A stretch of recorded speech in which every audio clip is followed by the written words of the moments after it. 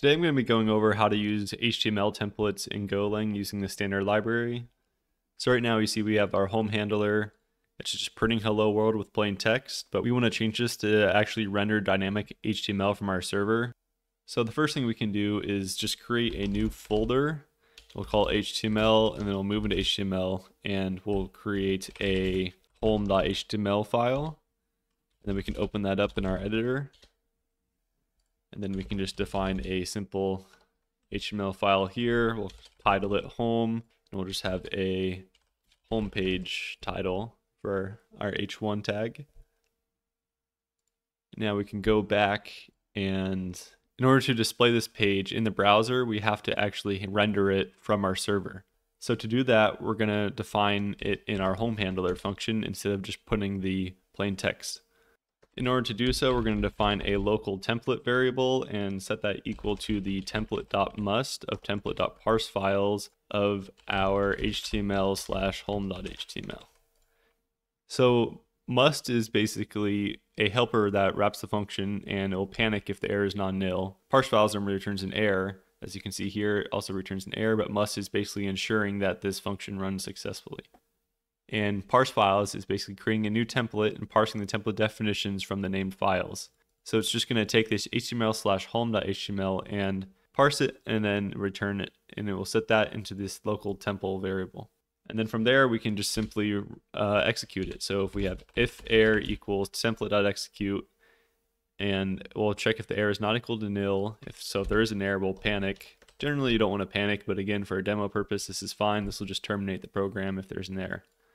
Normally you'd want to have better error handling and not just crash the program whenever you run into an exception.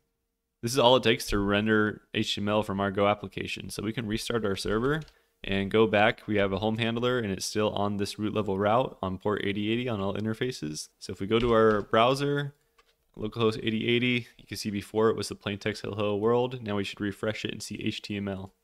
And so there we go. We've got the home page now that's rendered. You can see this matches what we have here in our HTML document. So that's pretty useful, but what if you want to put dynamic data in, as most sites aren't going to be that useful if it's just static information. To do this, we can simply define these variables in our HTML file directly. So in here we can have a .title if we want to dynamically render the title for each HTML page. And then we can go back to here and define it. As you can see, our local template execute is passing nil as the second parameter. Normally it takes a response writer, and it's also taking data with an any type. Normally you want a map in this case, so we can pass this as a map. Now we can define our data as a map. So we'll say data equals map, then let it autocomplete for us, and we'll set our title to be homepage. So instead of passing nil here, we can now pass data. We'll restart our application and then go to our browser and refresh, and we'll see that this title in the browser should change to homepage. And there we go. It's dynamically being changed depending on this data passed from Go. We're in a Go file and passing this. It's not being set in our HTML. We can also add other types, and we can use that to craft things such as if statements or for loops in our template. To start off, we'll add a Boolean value, and for that we'll just set it to has access. So for instance, if you were making some SaaS application and you wanted to check if the user has access to your application through a subscription platform, you could check the database or that platform and then return this Boolean value when you render the template. So I'll set this, for instance, that they have access, and we have to change this from a string to any because it's having both Boolean and string values in its values. Now it's already being passed to our template with the execute function, so we'll simply have to just go back here and add an if statement for it. And we can do that with the if.hasAccess, and then we'll put just a paragraph that says you have access. And we can also add an else as well, so we can have an else p you do not have access. And then we can display our title above it, and we'll restart our server again. Go to our browser, and because we set has access to true, we should expect it to have access. See, we get you have access. Now let's change this to false, rerun our server, go back, and now we don't have access. Now this is very useful. Now what if we wanted something like an array of values? So we can just say a users array and define that to be a string of user1, user2, and user3. Then we can go over to our home.html file and just create a user section And then we're going to loop over our users here and then just print out each user individually. And for that, we only need a single dot. And that's because dots are simply rendering the root element. And because we're already looping over these users here, it's accessing each element individually, and that only requires a dot. You can think of these .hasAccess, .users, and .title as rendering each key within the map that we're passing. As you can see, it's a string here, and they're defined here. But because we're only have an array, we only need to pass a dot here. So we can restart our server and go back to our browser and refresh, and we should see the 3 users listed. And there we go. So what if we had a list of structs we want to pass? So we can define a struct, and we'll set a title and body for each post. And then in here, we can simply render these posts dynamically again. You can see we're passing an array of post structs, and we'll just format this a little better so you can see it clearly. And you can see it's creating 2 structs here, each with a title and body. And we can go to our templates and then render these posts. And we'll range over the posts as well. And because we're in this scope of this range, we are able to access these individually, similar to how we did it with the list. You can see it's scoped to this specific range block. And then we're accessing the title and body. So similar to how we access the title and hasAccess from the map directly. Now that we're in that range block and we're iterating over this posts, we can just access the title and body here.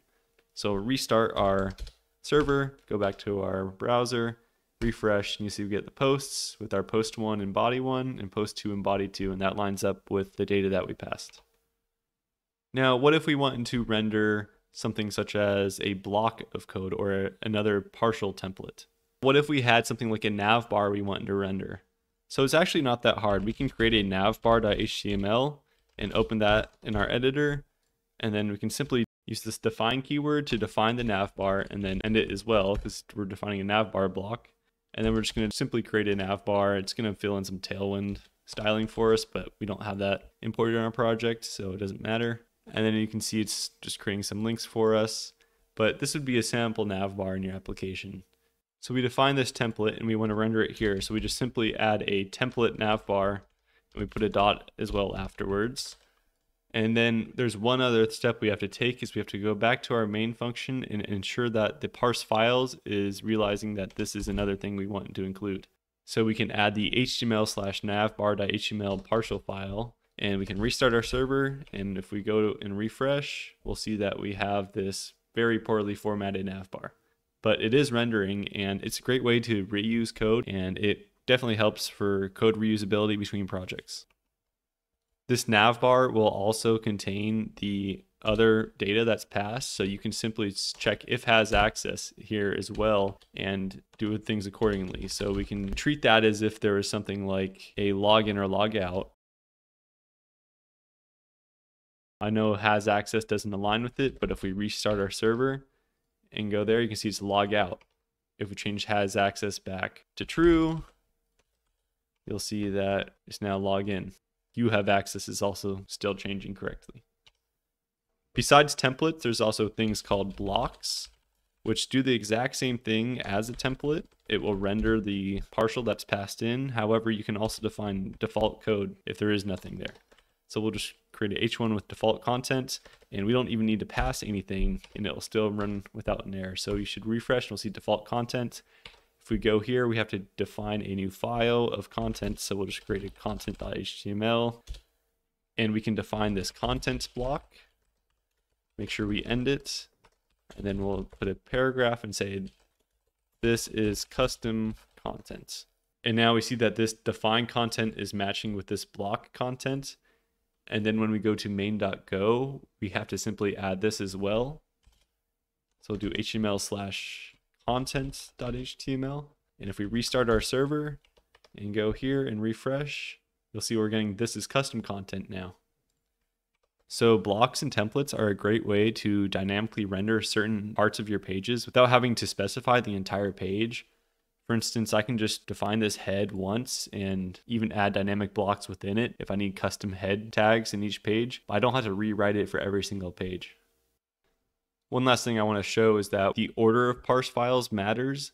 So you always want to pass the file that will be rendering first. So if we have this and run it, we'll see this works. But if we were to change this to be navbar first and then home here, and you start your server, refresh, it won't error out, but it won't display anything because it's trying to render navbar and it's just a define block. It doesn't actually have the default block that's rendering the templates and the block of content. It has nothing here.